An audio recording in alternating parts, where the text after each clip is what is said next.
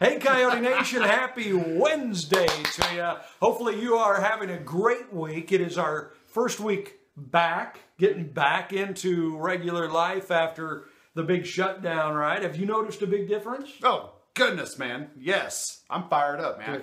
I can't wait. Yeah, I went in and got some takeout food for dinner last night, but there were people in there eating, of course, and it was packed. It was greatness. Yep. So go get it. And as Casey and Rounder have been saying the last couple of days, go spend some money locally, man. A lot of these businesses really hurting after the shutdown, so they need some business. Get out there. Yeah, absolutely. That's it. That's all you got to do. You got to get out there and spend some money. I tell you what, last weekend, Saturday especially, was crazy busy on the water. Did you notice that? Yeah, it was like a 4th of July weekend. It really was. It was nuts. Crazy. I thought about swimming across a cove to come see you. Did you? Yeah. We live real close to each other. Not too far. Actually, right across the cove. Yeah. Couldn't swim, though. No, I wouldn't try that. No, anyway. Probably would have been hurt doing that. I'm guessing. So. I tire easily. So you are wearing a, of course, this is Jason Stapleton. Oh, yeah, my name. He is our Director of Business Development and our Kansas City Chiefs super fan. Okay? Lots to talk about because we just had the NFL draft. Mm-hmm. They've been picking up a bunch of quarterbacks. And, running backs. Running backs and, all that stuff. So you got to be excited about that. But you're wearing this Chiefs 11 jersey. What's the story behind that? That's a sweet jersey, man. That's a jersey of a former quarterback, Alex Smith, right? All right. I want to talk about Alex Smith. Okay. Okay? Everyone got to listen to me. Alex Smith is my new favorite Chief. He's not even a Chief anymore. And you're right. And he wasn't my favorite Chief when he was a Chief. But in the last 3 days, he has become my favorite Chief. Before, it was Jamal Charles or Priest Holmes. Really? At the end of the day. If I want to be, I really, those are my two favorite. Derek Thomas, of course. But right now, I'm telling you. Not Patrick Mahomes? Not Patrick Mahomes. Huh. Alex Smith, everybody. Listen, right now on ESPN, there are 2 series that you need to watch. And one series, I think you've talked about it on your sports break today. Yeah, talking a lot about it lately in Last Dance. Renegade Radio Sports Updates. Michael Jordan's Last Dance. Should watch that. It's been very interesting. There's another series, and it's called Project 11. Which is even better.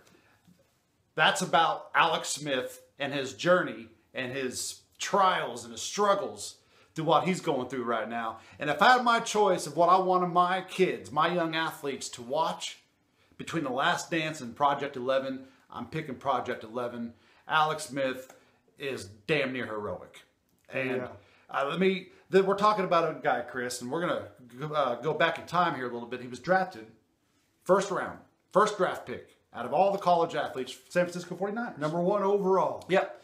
And when he was at San Francisco 49ers, they had a decent years, but if you remember right, there was never no stability. He had no weapons. Alex is the way it was. Now, John Harbaugh, because Mike Singletary was the coach with the San Francisco 49ers for a while. I'm not sure who the other coach was that he played with. I'm not sure if you could recall or not. I think it was one of the Harbaughs, the ones that's in Michigan now. Yes, well, he came and really brought some stability to the 49ers. They actually went to a Super Bowl. Well, as a matter of fact, they loaded up on weapons. The year they go to the Super Bowl, Alex Smith gets injured late in the year. And guess who leads them into the Super Bowl? Colin Kaepernick. Colin Kaepernick. So Alex Smith has got to watch Boo on Colin Kaepernick. The Super Bowl on the sidelines of his own team. Now, 2012, Kansas City Chiefs. If you're a Chiefs fan, you know what this year is because that's the year we went 2-14. That's the year 2-14. It was the hardest year to date that I can recall of having the hardest time being a Chiefs fan. Really? The losing over and over and the ugliness.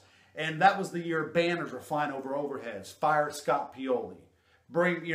Revitalize our Chiefs. Bring them back. Banners. Arrowhead has never acted that way. Stands were kind of empty.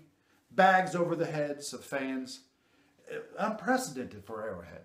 Yeah. It was really a bad time. 2-14, us Chiefs weren't having it. 2012. And if things could not get worse at the end of the season, December, Javon Belcher murders his girlfriend and then drives to Arrowhead parking lot and shoots himself in front of Scott Pioli and then head coach Romeo Crennel. I remember that. As if the season and year could not get any worse. that happened. It almost sucks the fun out of liking the You're franchise. depressing me, man. It's really bad. Now, I did that on purpose, though, because well, I wanted you to feel it. Because that's how I felt. It was bad news. Bears. Well, that next year, we bring in a coach named Andy Reid. Andy Reid was a legendary coach, still is, but he never had a Super Bowl title. Not a Super Bowl. And Andy Reid goes and brings in Alex Smith from San Francisco. At the time, man, I wasn't very happy about it, Chris. I'm not sure if you know or not, but we have a history of San Francisco quarterbacks. Steve Bono, Elvis Gerbach, Joe Montana, and now we got Alex Smith. No one's excited. He was just a kind of a game manager, right? We bring him over, and he was absolutely what our franchise needed. Yeah. And he came in like a winner. And he really, between him and Andy Reid, went some personal struggles at that point, too, with his son dying. Mm-hmm. And our Chiefs franchise, man, that Alex Smith is, for me, is to thank for our Super Bowl, if you want to be frank with it. Well, and yeah, I mean, he was good on the field, and he also, I think, helped train up Patrick Mahomes. He came in, he leads us to the playoffs, revitalizes our franchise, only then to have the same thing occur again, which he gets injured. We didn't get injured, but he did eventually. We drafted Patrick Mahomes, Alex Smith, injured. Patrick Mahomes plays against Denver the final year of Alex Smith being a Chief. And the next season, Alex Smith lost his job to another rookie, to another young talent. Mm-hmm. And then goes off to Washington Redskins. Yeah. And then things got even worse. Well, you know, they were having a good year. Yeah. As far as win-losses. They were in contention. He was obviously doing there what he was doing in Kansas City, which was revitalizing the Washington Redskins. That's why they brought him there and paid him the money. We need revitalization. Do here what you did in Kansas City. Because he was that special in Kansas And that's City. what he was doing. And then he takes on an injury, blows his fibula, and his knee it was sideways. It was the most horrific injury to date. I don't know if you could pick another one in football. It was terrible. And, man, the rehab, he's been going through it since then. And the dude is coming back to play. Well, and didn't he broke the leg? Broke the leg. I think I saw a report that it was broke from the ankle all the way up to the knee. Yes. Now, I'm not sure how that's possible, but that's gruesome. And, man, he's walking. I see some drills on this Project 11. I see some clips. Watch this. I haven't seen it yet. I got to be up front. But I've seen clips enough that it moves you. Because the adversity this guy is facing right now. Forget all the ups and lows, the being drafted #1, to losing your job to Colin Kaepernick, to watching the Super Bowl on the sidelines. Then to go into Kansas City. We're revitalizing this franchise, Kansas City Chiefs. Then to lose your job yet to another newcomer. And then to watch them make the Super Bowl the next year, you got shipped away. And then to go to Washington Redskins to revitalize your own career, get this going again, and then just to end up blowing up your leg and your knee and your entire way of life. His life was actually really threatened. He had some complications with infections, and if you watch some clips, so it's a really great overcoming story. He's a hero. Yeah, the dude is a hero, and I'm not talking about athletically. I'm talking about as far as internal strength. Alex Smith, y'all, watch it, love him, and have your kids love him too. That's all I'm going to say. Okay. Alex Smith. So that's our Kansas City Chiefs super fan talk. So you're also our Director of Business Development. There's your information if people want to get in contact with you. So business is busy. Business is coming back. Is that what you're seeing? And I'll be honest with you. There's only a small portion of businesses that were really just kind of dead in the water during the shutdown. And I mean dead in the water as they may have had their doors closed, but they weren't taking their foot off the accelerator with the Coyote and keeping their name out there and making sure people understand that they're still out here and ready to reopen. And now that they've reopened, man, it's like coming out of it's like a race. I think you have two different ways to handle this lockdown as a business. It's kind of like a pace car in a NASCAR race, right? Okay. You want to come into the start of the race off of a pace car. Right.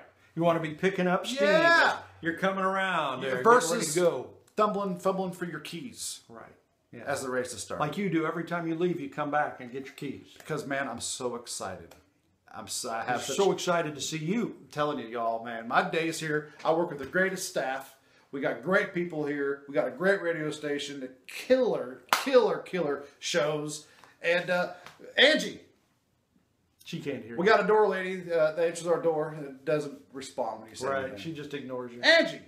Yeah. She's still ignoring Nothing. him. Yeah. But anyway, yeah. So I love coming to work, man. I love leaving, and I love coming back. Right. And you've got some great shows on the air, as you mentioned. Crystal and the Bear in the morning, 6 to 10. They've been nominated for Best Show at the Lake.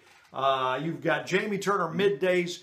Great. He's our music genius. Some great information. Sure is. And then you got Casey and the Round Man, 3 to 6 in the afternoon. They've been nominated for Best Show at the Lake, and they win it every year. Yeah. Right? Sure. And then, of course, you've got Fitz at night. Yep. And you've got Quit saving yourself for last, Chris. Renegade Radio Sports Jesus. Updates. I'll do the Renegade Radio Sports You've been Updates nominated for you. too, y'all. I'm not sure how that happened. I'm not sure anyone's counting. But that's 3 shows. Yeah. I'm nominated from one station. How about that? And I'm not even a show. All right. So Renegade Radio Sports Updates. Wait. about 35 past the hour. When is there going to be like a business development sales award? It needs to be out there, no doubt about Man. it. Yeah. I want it. Yeah. Well, you deserve it. Damn right I deserve it. Because you're wearing number 11. Hey, look. What's your favorite number?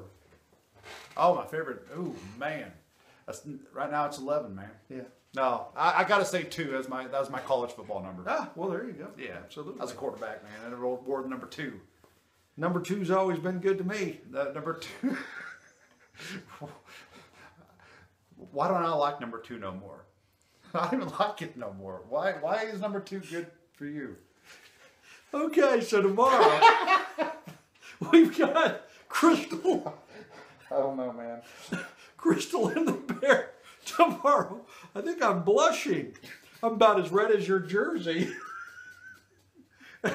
So until tomorrow, Oh, God bless you. yeah. Thanks, guys. That's messed up, man. You're like enjoying that. this too much. All It's all right. right. I can be high like this. Well, you're in your chair, right? Yeah. Okay. Are we on? We are on. Crap.